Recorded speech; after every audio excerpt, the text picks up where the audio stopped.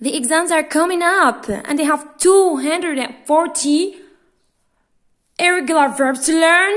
Oh my gosh, that's too much. How can I learn all that? Don't worry, my friend. English for Everyone is here to help you. Just subscribe to my channel, turn on your brain and learn. Here we go. With the first group, you see here the verbs have I, begin, swim, drink, spring, sing, ring. Dans le past simple, we change it to the letter A. Elle est prononcée A. Listen. Began, swam, drank, sprang, sang, rang. The past participle, began, swam, drank, sprang, sang, rang. La signification, on a begin, commencer, swim, nager, drink, boire, spring, c'est sauter, sing, c'est chanter, et ring, c'est sonner. Well, just take note. I, A, A. We move on to the next group. You see here the verbs. It's the starting of the verbs. We keep the T, the first letters. T, K. On a qu'à ajouter hot. A-U-G-H-T. The GH is a silent letter.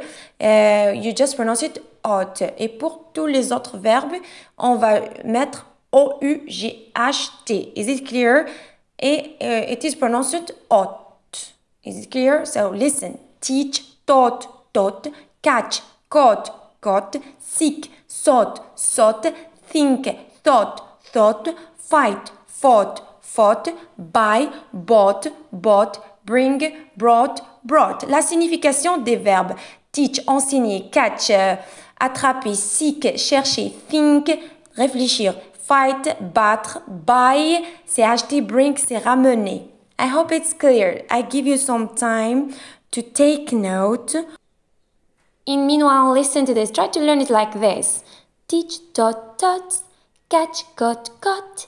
Seek, sought, sought. Think, thought, thought.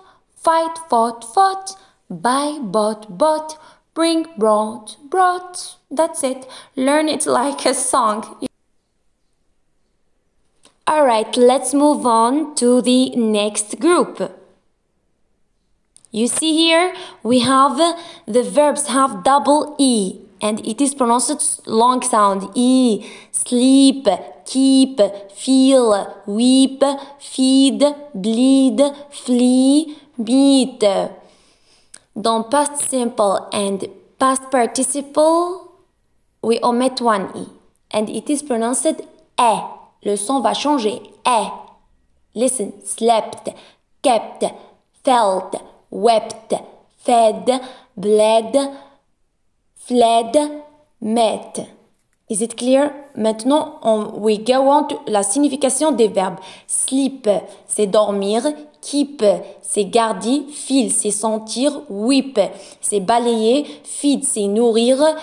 Bleed, c'est signer. Flee, esquiver. Meet, c'est rencontrer. Meet someone. From the word meetings. You know it all.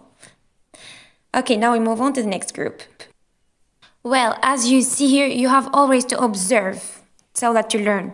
As you see here, we have the words drive, rise, write, ride, bite. And the long sound I.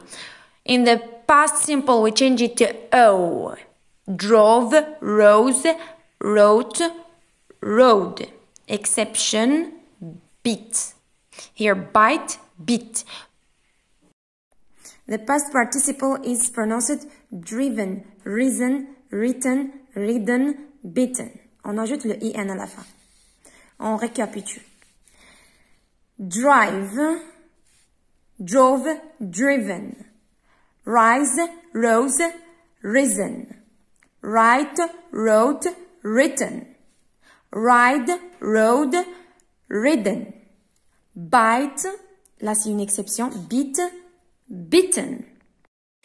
And we end up with some lists that you have to learn by heart.